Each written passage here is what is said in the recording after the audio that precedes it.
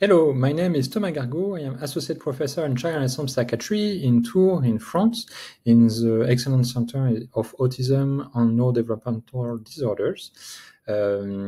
My paper was just accepted in the Journal of Medical and Internet Research Human Factors. I am very interested about how we could use new technologies in child and adolescent psychiatry, especially in neurodevelopmental disorders. Journal of Medical Internet Research communities do a great job in gathering a lot of researchers about acceptability, feasibility, design on evaluation of efficacy of new technologies in health and in human health in particular.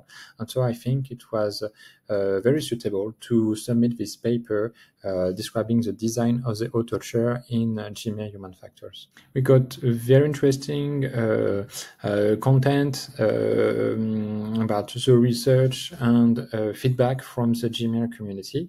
So this research studying the design of the user-centered design of a deep pressure chair for autism was following a methodology that was published in JMIR about user-centered design, and we got very nice feedback to improve the reproducibility and transparency on what we did.